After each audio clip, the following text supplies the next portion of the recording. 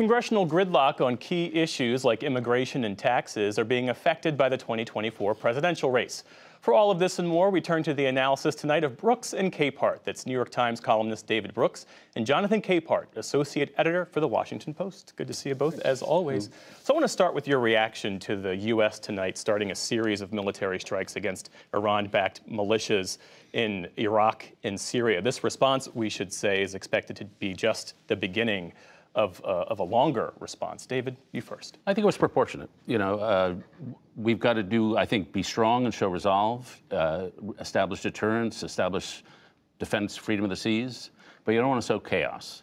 And so I think what the administration done is hit the Iranian-backed militias without hitting Iran itself, which Lindsey Graham and a lot of other Republicans, I'm sure, will say we should have hit Iran. I've become a little suspicious of the idea that in the Middle East, you should go out to solve your problem, to seek some permanent solution. And that's what Israel's trying to do with Hamas. Maybe they're right to do it. I think they need to defeat Hamas. But the idea that we can somehow defang Iran all at once, that to me would probably not work. And so this is a proportional response. Jonathan, how do you see it? Yeah, I agree with David, but I also would add that the timing of this, at least the announcement of the strikes happening, is interesting.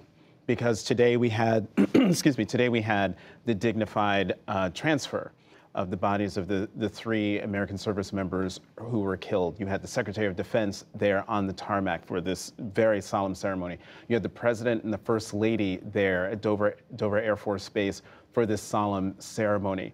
I don't think it was carried live on television, but it was carried in full when the video came in. The entire nation got to see this. And then the world found out that the United States responded. I think that sort of timing, plus the use of B-1 bombers in this operation, sends a very clear signal to the region, but also to Iran, that the United States isn't messing around. And President Biden and his top aides had been clear they don't want a proxy war with Iran to become a more significant conflict. They don't want to draw the U.S. into a wider war in an already unstable region. How do they head off that possibility when it appears to be inching closer?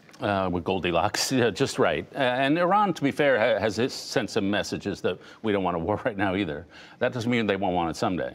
And so the historian Hal Brands had a good essay in Foreign Affairs over the last week or two, which said, go back to the 1930s. There were three regional conflicts. Japan was sweeping through China. Germany was obviously establishing fascist rule in Central Europe or in Western Europe, and then Italy was trying to establish a fascist empire in Africa. And what happened over the next few years was those three separate regional conflicts coalesced into one big conflict, which we called World War II. And so what we need to prevent is that Iran, China, and Russia will not coalesce into one anti-liberal, completely violent moment. And that's why I think this moment is so fraught. And I think it's why the Biden administration has tried to be strong but tempered in the middle of it, not to spark that kind of coalescence. But also keep in mind that the strikes that have happened tonight, our time, apparently is the beginning of a campaign that the administration has been signaling for a while, that this could be an ongoing campaign that could last weeks, if not longer. Yeah, as one official put it, this is the beginning of the beginning. Let's shift our focus to domestic matters, namely the South Carolina primary tomorrow, the first primary on the Democratic nominating calendar. You might have seen that interview with Congressman Clyburn earlier. President Biden is expected to win South Carolina, obviously. But in what way is this a test of his support and enthusiasm, David, moving forward?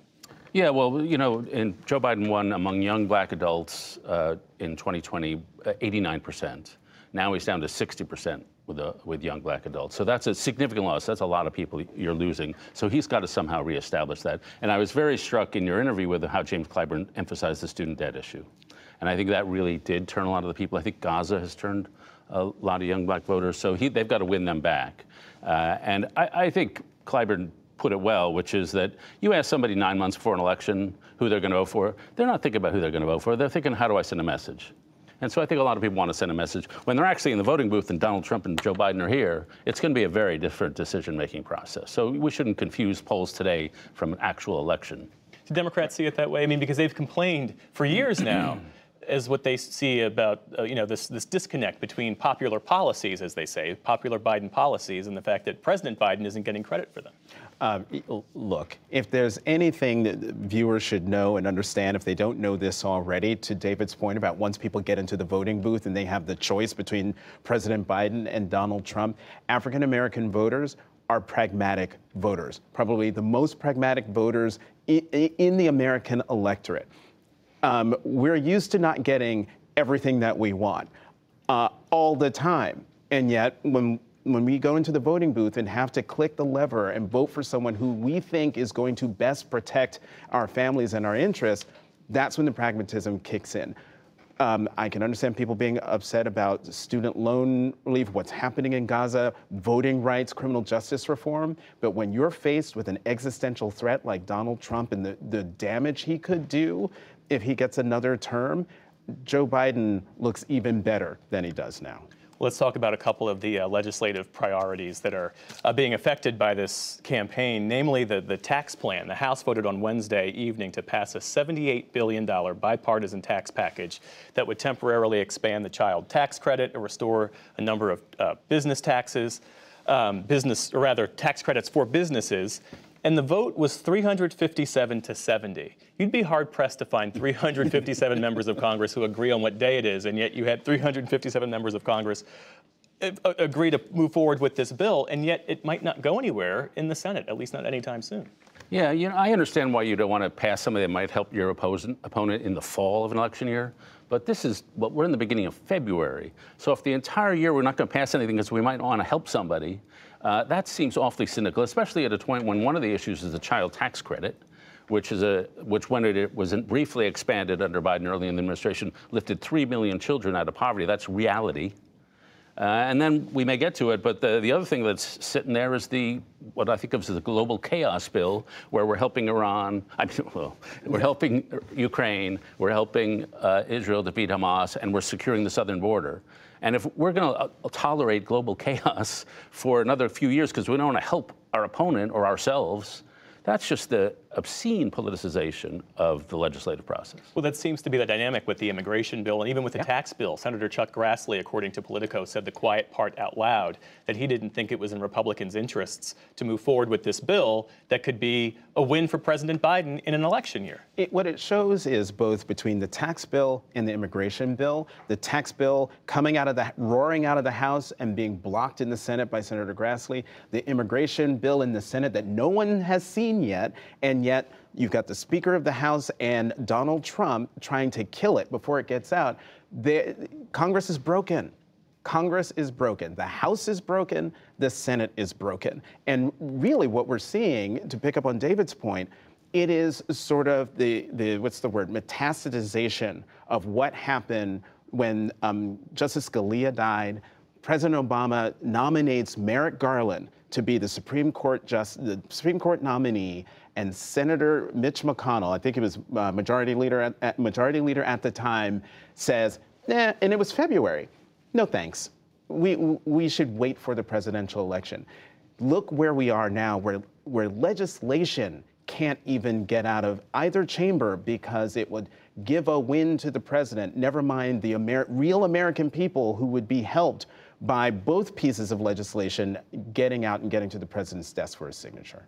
Before we wrap up, I want to bring up the focus of Laura Barron-Lopez's report tonight about Taylor Swift being targeted by right-wing talking heads suggesting that she's part of this conspiracy to help President Biden get reelected. What is the political utility of targeting the most popular entertainment figure in the world? Why would Republicans even engage in that enterprise, David? Yeah, when Ronald Reagan was president, the Republican Party had three purposes: defeat communism, defend free market capitalism, and celebrate an America where a wholesome pop star fell in love with an attractive football player. Like, this is as Americana as you can imagine. And yet what's happened under Trump is abnormality, like a detachment from normal American life into conspiracy mongering. And then what's also happened is you have this entertainment complex of hucksters and showmen who want to generate buzz. And what's a better way to generate buzz than attack the NFL and Taylor Swift? David? I'm sorry, Jonathan. Look, the types of conspiracy theories that are being thrown around would make Carrie Mathison go, "Oh, come on." I mean, this is insane. I can't help but laugh to the point of crying, but then crying because this is what's happened to one of the two major political parties in this country, where you have a guy who ran for the Republican nomination saying that this is all part of a plot for the Chiefs to win the Super Bowl so that she could come out on the field and nominate and endorse the president. With people, just pass the immigration bill. Pass the tax bill, and let's have a real conversation instead of doing this hucksterism and nonsense that's happening on the right. And not for nothing, David Brooks, I hear you're a bit of a Taylor Swift fan. I like early Taylor better than late Taylor. Yeah, no, sometimes favorite song and favorite lyric? Well, sometimes she just touches me. She speaks for me, like, you know, she wears short skirts, I wear T-shirts.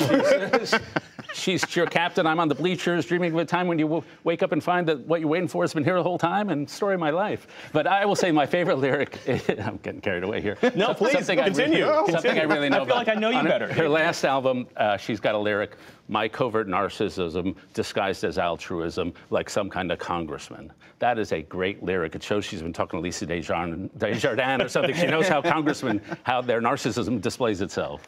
So I will vote for anybody Taylor tells me to. So, Jonathan, do you have a favorite lyric? I do not. Okay. I'm more of a Beyonce guy. All right. Well, on that note, Jonathan Capehart and David Brooks, thank you both. Thanks, Geoff.